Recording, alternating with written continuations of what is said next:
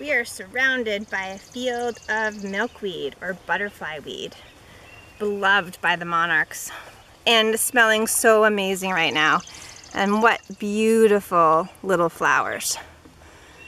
Milkweed is growing prolifically here, and we're going to do a demo next on making milkweed capers.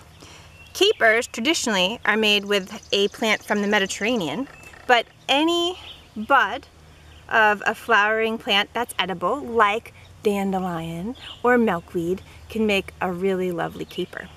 Milkweed has that milky substance inside.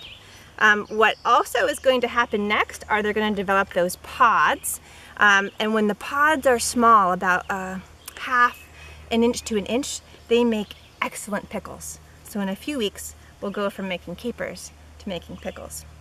Now there's so much milkweed here, we can easily harvest milkweed to make capers or pickles and not endanger the plants or limit what the monarchs need for their survival. The flowering tops are wonderful additions to stir fries. They taste great, they're beautiful, and they have that vital nutrient that's so good in connecting you with the place that you live. So this very common weed often looks more like this because it's stepped on and trampled and cut, is Plantago major or plantain. Plantain is a wonderful plant to know.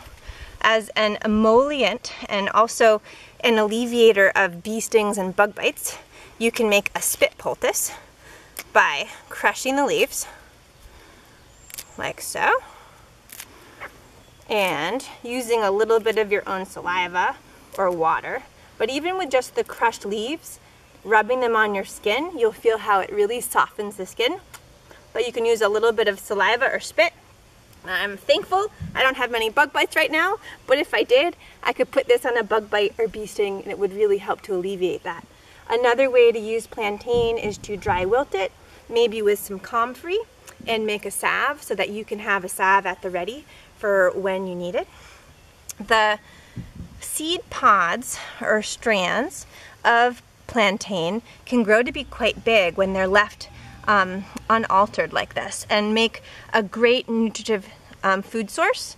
If these are left to grow, they'll probably get to be about a foot tall, and then I could dry them and grind them into a really nutritive flour. So this common plant, considered bioweed by many, is a great little native plant, fleabane. Oh, thanks, Kermit. In the Asteraceae family, aster family. Fleabane has been used to treat spider bites and a number of other small ailments. But I think also is just a lovely, sweet little flower. And what so many of us consider weeds, if we can change our perception of what a weed is, really are quite beautiful and add to the ecosystem. Fleabane is a particular pollinator for forgetting the type of moth, but a really beautiful moth. So letting these plants grow with some of the other cultivars, I think really helps the ecosystem to remain sound and healthy. All right, a couple of fun projects for today. These are milkweed buds, and they have been cut off and washed.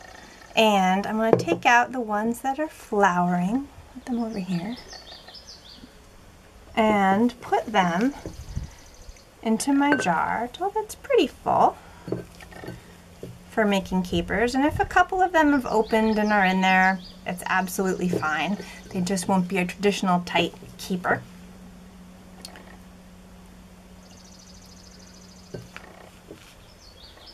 And when you're using milkweed, they have a nice little pop sometimes to them.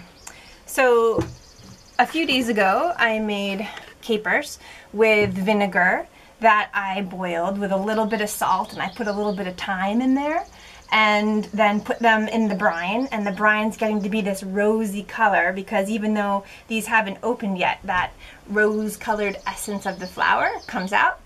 And I keep these in the refrigerator and they'll last months.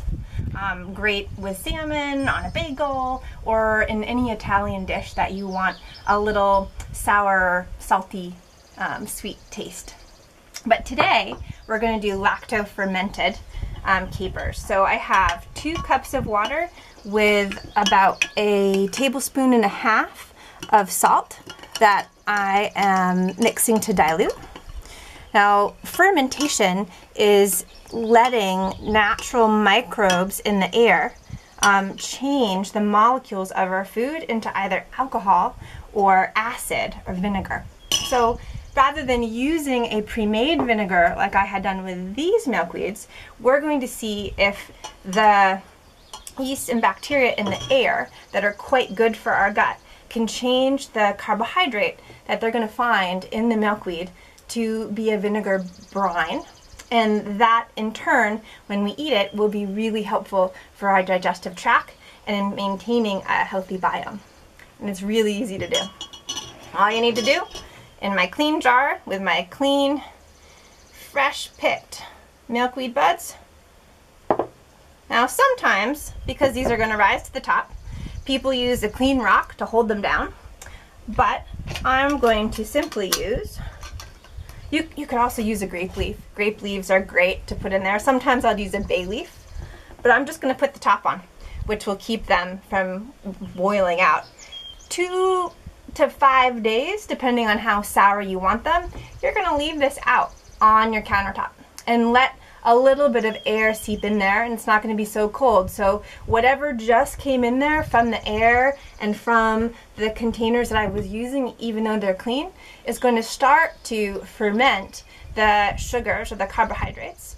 And in about 4 to 5 days, I think I'll give it, I'll put this into the fridge so it will slow down that fermentation process and also prevent any mold from happening. And then in a few weeks, we'll give it a try and see if it tastes a little bit on the sour side, but if there's a vinegar component that would have come from that molecular change from the positive microbes around us. So another project that I have going on is some dry wilted comfrey. So you can tell this had been out in my basket in the sun for a nice amount of time. It's nice and dry, that moisture content's really low. So I'm going to chop this up, and comfrey is tough.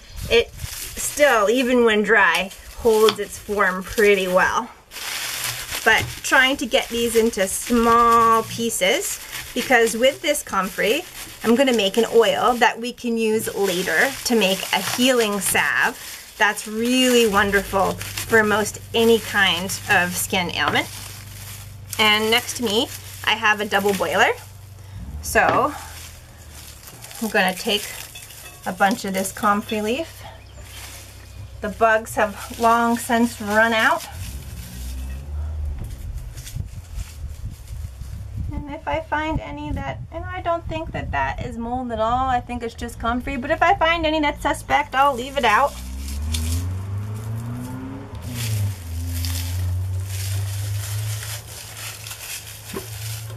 Now, it doesn't have to be just comfrey.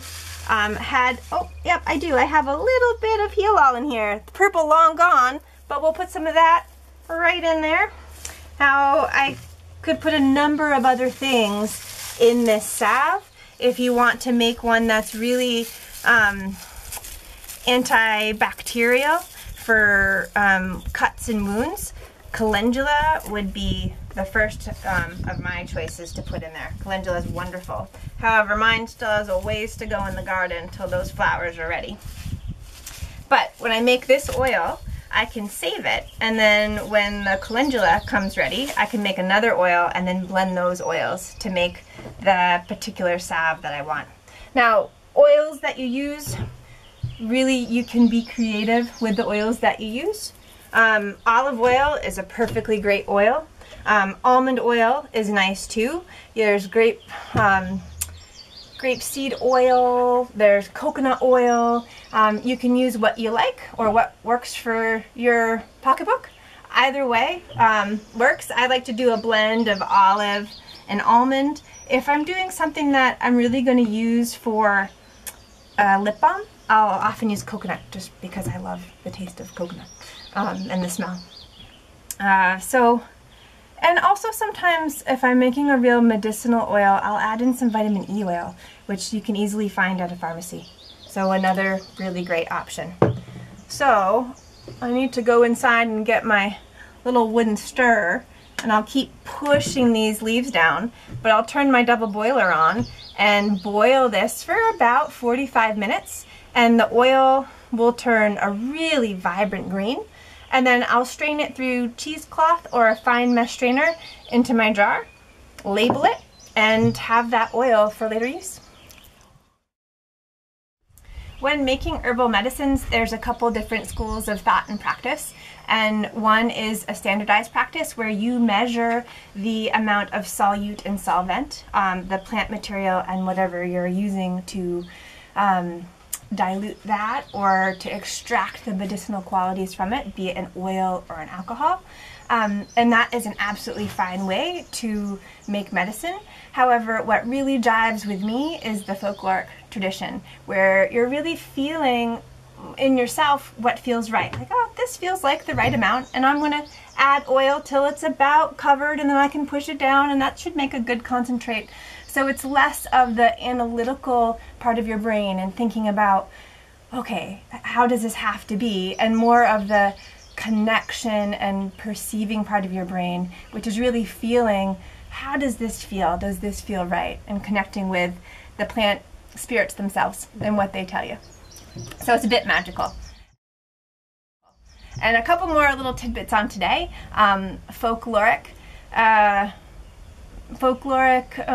traditions and folklore on Prunella vulgaris, or heal-all, had been used by Native Americans, and they really felt that this was a gift from the Great Spirit to heal all ailments of man and beast. And one particular tribe would take a tea of heal-all before they would go hunting to help with their ability to observe. And with comfrey, or Symphytum officinale, there's the folklore that wherever comfrey grows, there's a witch nearby.